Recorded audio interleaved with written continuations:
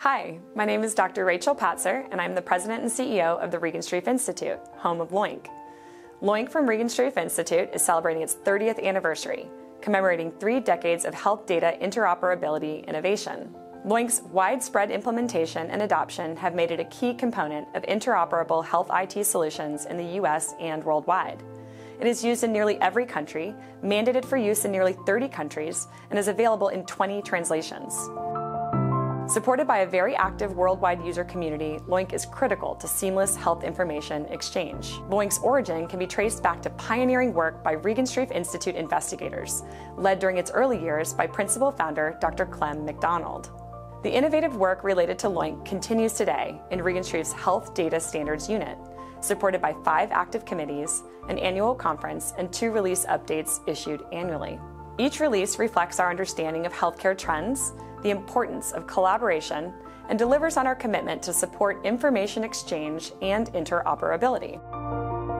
The Institute is proud to be the home of this giant of terminology standards, and with the support of generous funders, to make LOINC available to all users, accommodating information sharing on a scale that likely wasn't even hinted at when LOINC was founded.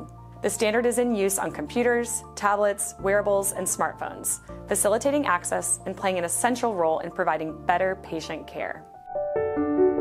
The U.S. Department of Health and Human Services has acknowledged and recommended LOINC in federal regulations and initiatives. Key funders that provide long-term support for this vital standard include the National Institutes of Health's National Library of Medicine, the Office of the National Coordinator for Health Information Technology, and the U.S. Food and Drug Administration.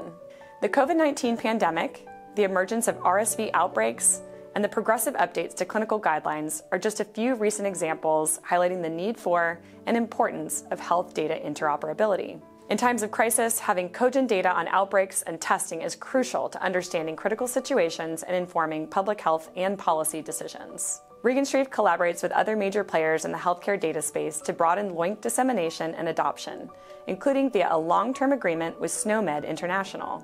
In December of 2023, the Regenstrief Foundation generously provided a $4.4 million grant enabling Regenstrief's health data standards experts to co-lead with the Health Level 7 International's Gravity Project, a global initiative to categorize and standardize social determinants of health information into electronic health records. This ambitious project seeks to integrate social needs data into clinical care to more effectively address health inequities. This video shares insight into LOINC's illustrious 30-year history of enabling efficient transmission, understanding, and most importantly, use of health data as told by some of the people who have helped shape LOINC into the highly respected and influential system it is today.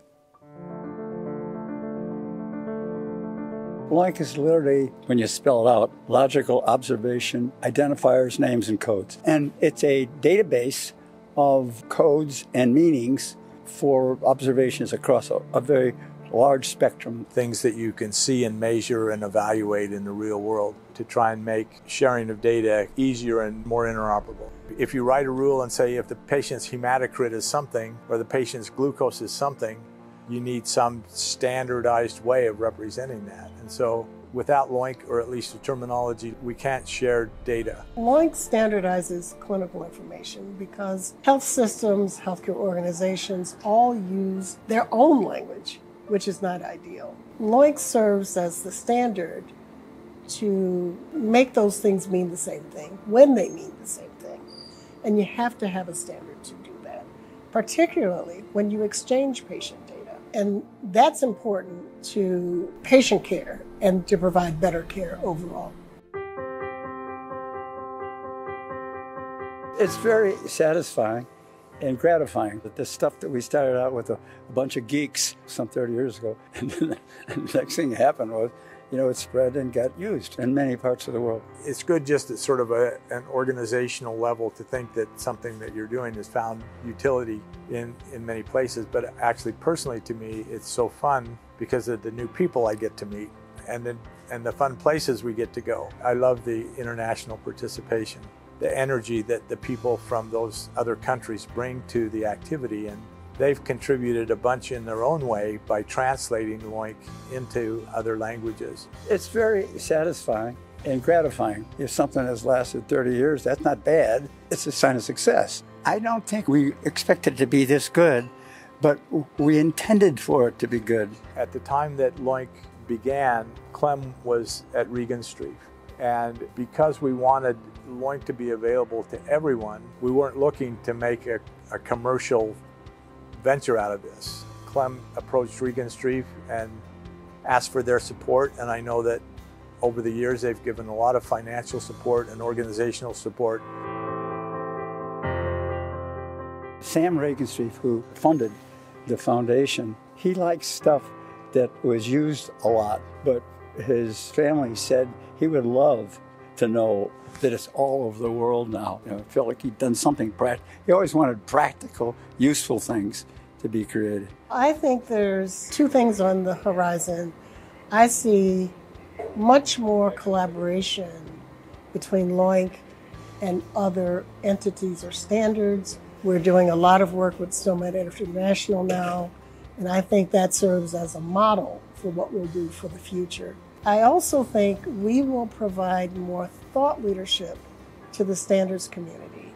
I think that is a little known fact about what the LOINC community provides to the standards community and to healthcare. I'm tremendously excited about the SNOMED collaboration and making the LOINC ontology computable and integrated with SNOMED in the sense that you can reason consistently across the LOINC content and the SNOMED content. I think there are opportunities to apply new kinds of automation, machine learning, AI techniques that will probably speed up the work that we're doing. The other thing that would help a bunch is if we had rapid access to real patient data so that we could know how LOINC was being used in the real world and whether it was consistent or things that we needed to improve or change. It would just be wonderful to be able to look at 1 million patient records and say, what did they actually say in those records, and what are all of the characteristics and attributes and value sets that are associated with that data, and do it against real data instead of me guessing what's important. I had never been good at thinking about next year, but I think it'll be used more widely, and it probably increased its scope to cover additional things that are emerging. I want to just say how grateful we are to Clem McDonald and to Stan Huff for their vision, their pioneering spirit that brought LOINC to fruition. I don't think healthcare would be where it is if those two hadn't done what they did.